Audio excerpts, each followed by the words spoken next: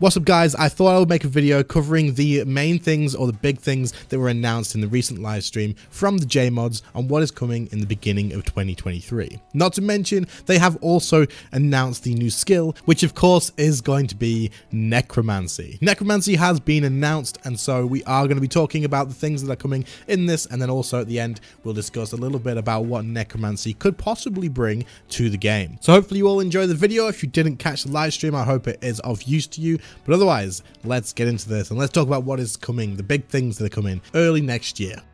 So the first thing that is coming early next year is going to be the Raptors Rampage. This is a Wars Retreat event where you will be able to talk to Raptor each day through the duration of this event, and you will be able to give yourself a buff when you go in to kill a boss. Now, when you kill this boss, what's going to happen is you get 3 rolls on the rare drop table instead of just the 1. This is them taking a look at maybe possibly changing or making fixes towards the current rare drop tables and how rare drops work at bossing. This will be a 1 kill a day thing. You can't do this more than once a day, and it was only going to be for a limited amount of time. Obviously in game at the moment we currently have people who are going ridiculously dry at these certain bosses, and so this is them taking a look at addressing that issue. That being said, this does seem to me like a very interesting way to tackle it, and I am interested in seeing how it goes. The JMods did specifically clarify that this is them just running an event and also using it to experiment. They're not specifically using it as something that this is going to be a current like a constant change in the future.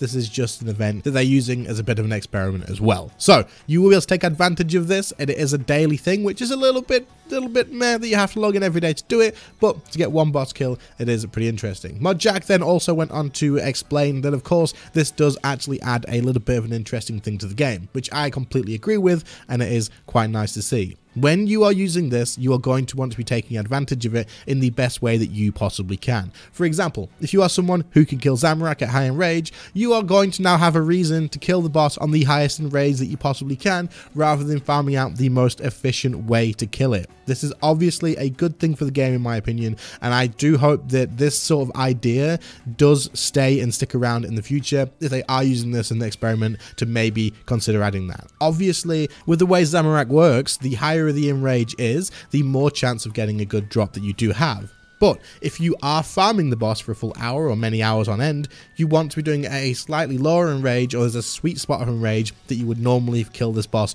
over and over again to get yourself the best chance for the best amount of kills per hour that you get. However, if you are going to be doing 1 kill, even if it's just 1 kill per day, you are going to have a reason to go out there and push yourself as much as you can to get yourself that absolute best chance of taking advantage of this buff. So I do like the buff overall. I do think it's a little bit interesting on how it is going to be implemented, and we'll see what happens with it. But personally, I do like the idea of adding that sort of thought process into PVM. And also I do think it is a great thing to reward the people who have put like hundreds and thousands of hours into practicing and being able to kill these things at higher end rage. Because personally, I can't kill Zamorak at these stupidly high end rages, for example, but I do still understand the fact that if someone's put that much time and effort into learning and getting better at it, then they deserve it, and that's how it works. But everybody gets access to this. This is a great thing, and I'm very interested to see how it goes. Let me know in the comments what your thoughts on this is. Of course, there's going to be maybe some effect on the economy. We'll have to see what happens.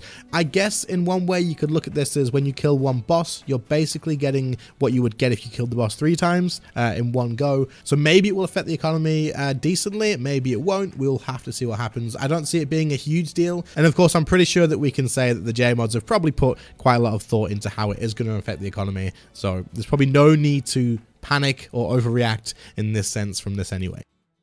The next things that the JMods clarified on was Forinthry. Forinthry has been mentioned in the news post recently in the clues that they were sort of releasing to the community, and we had to find out about it. And everybody was speculating, is this a player-owned fort? Is this a player-owned castle? Is this going to be that sort of thing? However, on the stream today, they did confirm that this was going to be a major part in the future storyline in terms of questing and all that sort of stuff. But it is also a new way to train construction. Construction will be able to be leveled from level 1 here, and it will go all the way up to 99, I do believe. But they did say it won't be reaching level 120. The fort will be unlocked after you complete a mini quest, and then once you've done that, you'll have access to start building up the fort. Once you've done this, and as you progress through it, it does seem like they will be releasing quests and stories attached to this, and then in the future they also plan to add extra buildings to it as well. I do expect that the buildings in this will have some benefits for the player as well, and it's not just going to be build it up so it looks nice and pretty. It is probably going to have some very good uses in the future as well. So you're going to want to be working towards this, as it does seem like it is going to be a fairly important part of the game, especially considering the story is going to be kind of coming out of this in the near future. So this to me is pretty interesting, and I am interested in finding out whether this is just going to be the new way of leveling construction, or if it's just going to be a new way that you can,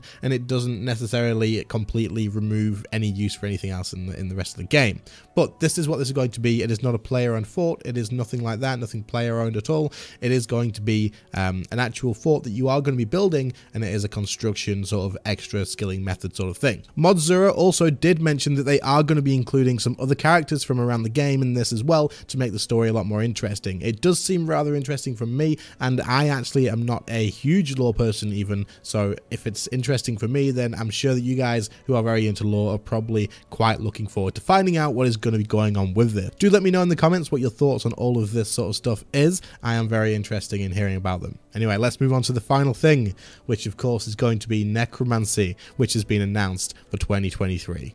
So right at the end of the stream, the JMods left us with a cliffhanger. They left us with an announcement of what the new skill was, but they did also say that they have thought of all the questions that will be asked and all the people that are going to want to know this and that and all the theory and stuff behind it. But they also said they weren't going to be answering any of that until they returned early next year. So they left us with exactly what you're seeing on screen right now. There was just text on screen that showed an animation, and it showed us with the ending result of Necromancy with RuneScape. So we are going to be getting a new skill, and it absolutely is going to be Necromancy. Now, while not really a whole lot has been announced or talked about or mentioned in any way whatsoever for this skill, I guess we can kind of understand this is probably going to be something to do with the undead, of course, but how it will be included into the game, I am really not quite sure as of anything right now. We will be getting more information on the Necromancy skill in the near future, and I may make a separate video discussing about this and maybe theorizing stuff once we've talked about it with more people as well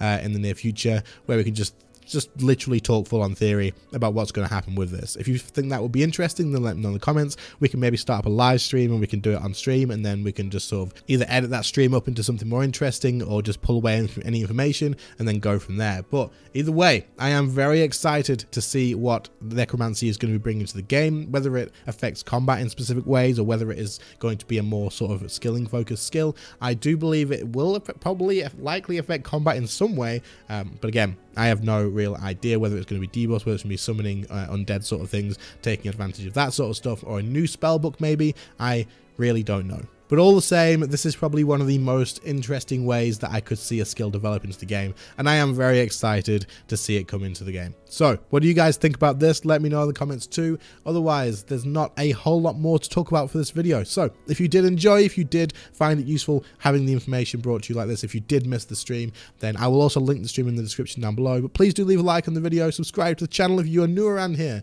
and I will catch you all in the next one. See you later, guys. Bye.